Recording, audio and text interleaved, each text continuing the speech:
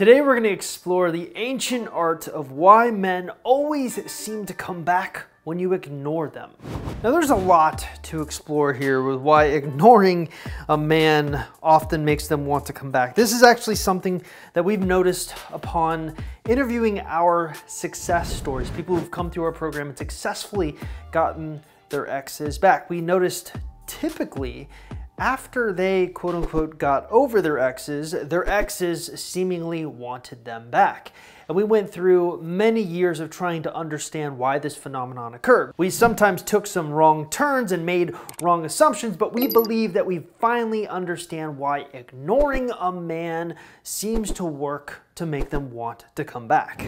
Now, you can't talk about ignoring a man or ignoring an ex without first talking about the concept of a no contact rule. Oftentimes, ignoring and no contact have become so synonymous with one another that they're kind of the same thing. So, what is a no contact rule? Simply put, a no contact rule is a period of time where you are ignoring your ex on purpose. Now, the intent of this tactic should never be used to make an ex miss you, but rather should be used to outgrow your ex so that by the time you end up reaching out to them and try to talk to them, they're a lot more interested in talking to you first. But it's kind of counterintuitive. Why would ignoring an ex actually make them want to come back to you? Well, the most obvious lowest hanging fruit is the theory of reactance. Psychologically, there's this concept called reactance, where basically we are all born or have inherent behavioral freedoms. But when one of those freedoms becomes threatened or someone threatens to take it away, guess what happens? We react in a way to try to get that freedom back. So oftentimes, just the simple fact that you are ignoring your ex taps into the psychological concept of reactance, but that really doesn't explain the full story. Oftentimes, we find that most of the exes who have a no contact rule done to them are actually not going to reach out to you. So what's going on here? Well, we think probably the best place to start is by understanding the dynamic nature between avoidant attachment styles and anxious attachment styles. We know from interviewing many clients and watching their exes that most of our clients tend to have anxious type of behaviors. They're the ones who after a breakup will blow their ex's phone up, try to beg for them back, go online searching for advice to try to win them back. These are all examples of anxious type of behaviors. Now what's interesting is oftentimes anxious attachment style types are really attracted to avoidant attachment style types. Yet there's a huge disconnect between the two. But by understanding why ignoring a man tends to work to make them want to come back, we can actually understand this by looking at avoidant attachment style traits. Look. The first thing you need to understand is that avoidant types have a tendency to romanticize past lovers or idealize yet to be found future lovers, as both concepts keep true vulnerability at a safe distance. The big misconception people have when it comes to avoidant attachment styles is that they don't ever want any type of intimacy or any type of long-term relationship. In fact, if you were to actually interview an avoidant, you would find it's the exact opposite. They want nothing more than for that to happen. But oftentimes when someone gets close to them, it freaks them out because they feel their independence is going to be forever threatened. So what do? They simply push that person away. Yet that doesn't mean they won't miss that person. In fact, sometimes the mere act of pushing someone away with enough time causes the avoidant to miss them more, or idealize or romanticize, or have these extreme bouts of nostalgic reverie. Why? Well, simply put, it's safer for them to admire from afar than it is to admire from up close. So what happens when you're using sort of any type of no contact tactic or you're ignoring your ex is you're actually giving them that natural space that they need to begin to idealize you, to begin to have those extreme bouts of nostalgia. And that's when they begin to kind of look at you in a more favorable light. So if you actually begin to contact them while they're looking at you in this more favorable light, guess what happens? Yep, they kind of want to come back to you. So now that you have a basic understanding of why ignoring your ex or ignoring a man can help make them want to come back to you, let's switch gears and talk about some of the actionable items that you can sort of implement to improve the odds of having this happen, assuming you're in a situation where you are ignoring your ex. Hey there, real quick, I want to say that if you're new to this YouTube channel or you're trying to figure out what you should be doing to get your ex back and you're trying to learn if you even have a chance in your specific circumstance, probably the smartest thing for you to do is actually stop by our website, www.exboyfriendrecovery.com, or take our Ex Recovery Chances quiz that can be found at exboyfriendrecovery.com. Now, if you're watching this on YouTube, taking that free quiz is super easy to do. All you have to simply do is look in the description link below this YouTube video and click on the link you see there. It will take you directly to the quiz where you can fill it out and get an easy answer on what you should be doing going forward and overall what your chances look like in your specific situation. All right, so let's get you back to the video. So my first tip is that it's not just enough to ignore your ex. You actually need to show them that you're moving on. I started ex-boyfriend recovery in 2012, and immediately when we first started dissecting what works to win exes back, we stumbled across the no contact rule. The no contact rule at the time was not really written about a lot. You actually go to Google now and see millions of articles about the no contact rule. It's become one of the most popular strategies there is, but simply by understanding that just merely 10 years ago, when people talked about the no contact rule, they didn't look past much more than the fact that the no contact rule was supposed to be this implemented strategy that can make your ex miss you. By manipulating silence or by ignoring your ex, they'll miss you. But when we actually got more data, we actually found out what really works. What we found is what matters more than anything during the no contact rule is that you have this mindset shift within yourself internally.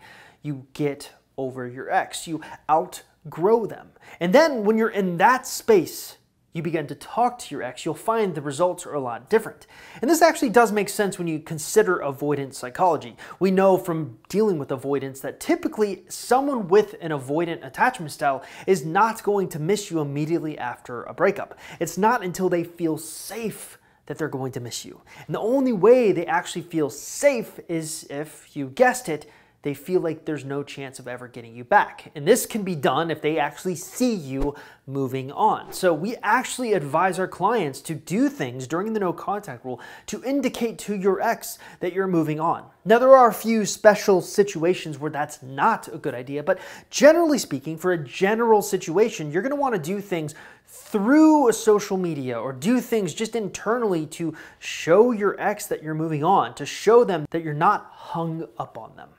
The next big tip I would have is the concept of outgrowing your ex, specifically the concept of the magnum opus, living for something more than your ex. Now, this is in here because most of the clients and most of the people who are probably watching this YouTube video have anxious tendencies. They are the ones who, again, blow their ex's phone up after a breakup, show up at their work trying to get their ex back. Their whole identity is wrapped up into this relationship, and their world will not become normal until they fix this one problem. Yet, the irony is the only way to potentially fix that one problem is to move on from your ex. Find a way to shift your ex so that they're not your first priority. This is oftentimes where you'll hear me talk about the magnum opus concept. Now, what is a magnum opus? Well, it's kind of like your life's work. It's something that you're remembered for when you die. There's a lot of different magnum opus examples, but here are a few of my favorites. For the band Queen, it would be Bohemian Rhapsody. For someone like Stephen King, it would be the Dark Tower series. For George R.R. Martin, you have Game of Thrones. For J.R.R. Tolkien, you have Lord of the Rings. These are all examples of these artists' masterpieces. You can literally take the magnum opus concept and apply it to every aspect of your life. You know, like an athlete, like Tom Brady would be all of the Super Bowls that he's won. For Michael Jordan, it would be the fact that he's never, ever lost an NBA Finals matchup. These are all examples of perfect magnum opuses, but also examples of people who really focus so intensely on one thing that they achieved greatness. And what's kind of counterintuitive about this is the same obsession that you have with your ex, we're trying to get you to focus into some other aspect of your life that gives you meaning. Now, meaning can be derived in many different ways, but here's ultimately what happens. Assuming you are able to focus your life in one of these other areas, your ex will take notice because number one, you're not obsessed with them anymore, and number two, they're no longer your top priority. And this is oftentimes one of the things that someone with an avoidant attachment needs to see in order to romanticize their time together with you. So the million-dollar question is, how do you achieve a magnum opus? Like, how do you structure your time? And this is something that I personally struggle with a lot. You've heard me talk a lot in the past about this concept called the Holy Trinity. Oftentimes I'll say really the biggest aspects of your life can be divided into three categories: health, wealth, and relationships. And what you're constantly trying to do is find a way to balance each throughout every single day so that you're spending efficient time on your health, on your wealth, and on your relationships. By simply doing this, you kind of spread your time out so that your ex is no longer your first priority. You're spreading that time out into other areas. But the longer I've kind of been on this earth, the more I realize that there's maybe a hidden category that we're not talking about. I still agree that health, wealth, relationships, the Holy Trinity concept is important when you're looking at time management aspects. But what's missed is this magnum opus concept. I suppose an argument can be made that there's a fourth category: health, wealth, relationships, and the magnum opus category. Trying to find that one thing that you want to be remembered for, that you want to have a legacy for. Now, the reason it seems like we've gotten off topic here is because notice none of this has anything to do with any kind of conversation you're gonna have with your ex or anything like that. This is all about how you're spending your time. You're not spending it just on your ex, you're spending it on all these other fantastic areas of your life. So what I've been trying to do lately in my life is divide my time into four distinct categories. Health. So today I went on a 3-mile run. I've torn my meniscus recently, which is never a fun issue to have when you have a knee problem, but I've been getting back into it and rehabbing it, so I went on a 3-mile run. Health has been checked off. Wealth, I'm doing that right now as I work. I spent maybe 3 hours so far today working on writing articles, solving support issues, setting up the people who work for me to do certain tasks, creating content that's going to get shared different places. This all helps wealth because oftentimes, weirdly enough, my wealth is dictated by how much I can solve other people's problems.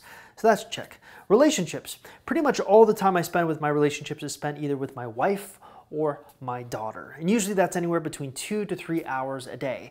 But then, as my wife takes my daughter up to bed, I start writing a book. Something that's completely different than what I'm doing here with breakups and relationships and psychology. But it gives me meaning and purpose. And it makes me feel like, you know what, I'm not going to have any regrets in my life if I'm able to write this novel, this thing that I've always wanted to do. And so, every single day, while it may sound boring, I feel I lived an incredibly privileged life if I'm able to check off those four distinct categories. Health through runs, wealth through working, relationships through spending time with my family, and my magnum opus, the thing I want to be remembered for, and sort of that hidden thing that just gets me excited, writing a novel. And I do that every single day. And the funny thing is, as no matter how hard I try, I'm never able to balance every single category perfectly. There's always something that gets missed out or left out. Sometimes if I want to work really hard or have a huge problem I need to solve at work, health gets neglected. I can't make time for a run. Sometimes I get so into working out that I neglect relationships or wealth. Those things don't work. And same thing with the magnum opus. Sometimes I'll get an idea and I'll be so struck that I don't want to do anything else except work on that. And then everything else suffers. But I always noticed my best days when I go to bed at night and feel like, okay, I earned the sleep today. It's always those days when I got very close to balancing each and every individual category of my life. So my argument for you is these are the type of things or thoughts that you need to be having if you want to try to get your ex back. It's not enough just to ignore them anymore. You also have to do something productive with your time to show them that you're moving on from them. Hey there, there, I just want to say thank you so much for getting to the end of this video. If you haven't already, make sure you take that X Recovery Chances quiz that I talked about earlier in this video. If you didn't realize, it's just simply in the description link below this YouTube video. Click the link you see there, it will take you directly to the quiz page area where you can fill it out, and we'll give you sort of an idea of where you stand with your ex. Also, if you haven't subscribed to our YouTube channel, please do so. I would really appreciate it. I'll see you guys next time.